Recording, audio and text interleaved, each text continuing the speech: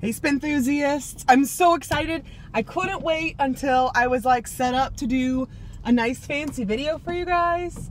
So I'm gonna tell you while I am on my way to go teach my Zumba class. If you are a subscriber to our email newsletter, you actually already know about what's gonna be happening for this season for the Spintronics Indoor Guard. We are moving from the independent regional A class up to independent A class. I'm so excited about it. It's gonna be so great.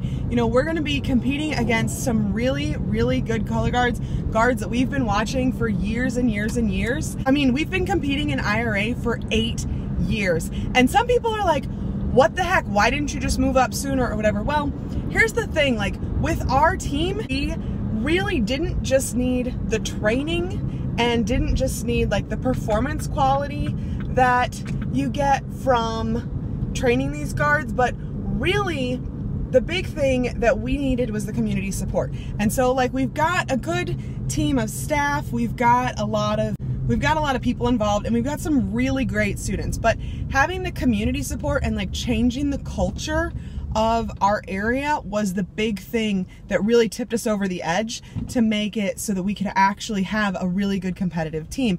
And we've won our state championship for the last 2 years now because we've had that sort of community support. You know, we're not so much having to go out and explain ourselves when people are like, oh, well, you do color guard like indoors, but we support the band already. Like how is that different? We have the high school marching band. Why do we have to have your organization too? And they don't really understand like the difference between sort of this high school marching band culture and the winter guard culture, and why our type of organization is necessary. In our area, I don't think there's any other schools that have a winter guard. You know, there's a couple that do basketball game only winter guards, so they don't actually compete or anything. And then there's some that have sort of tried, and they've had like a guard for a year and then got rid of the winter guard, so they didn't really compete or anything. But we are really a necessity in our area because there's not any other teams. And my hope is that with the advent of our team is that we are growing those kids that are gonna be the teachers, that are gonna be the leaders of tomorrow. And they are gonna go out into their own communities, and they're gonna start their winter guard programs, and then we're gonna have a bunch of high school winter guards spring up. So that's what I'm gonna be looking for to be happening. We have a lot of our kids and our former performers that are teaching different guards, and it's so funny because some of them come up to me and they're like, oh Jackie, I'm gonna start my own winter guard someday. I decided I'm gonna do just like you do, and I'm gonna start my own winter guard, and they're gonna come back and beat you. And I'm like, you know what, I hope they do.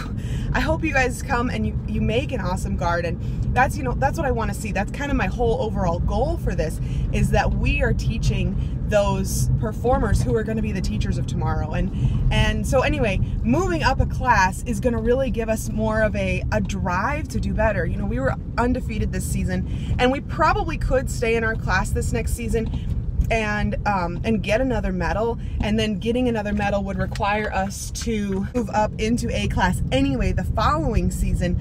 But I really think that we're going to be pushed a lot harder and have our own competitive streak if we're actually in that A class and we're already being kind of beat up by these really good guards. And I think it's going to be really good for them. Maybe beat up is the wrong term. I'm probably going to get a lot of flack for saying something like that, but whatever. You get the idea of what I mean. It's that they're going to be pushed to be their best, because I really think that they can do better, you know, not just being, you know, regional class gold medalists. They could possibly medal in A class at some point, you know, maybe not our first year out, but eventually.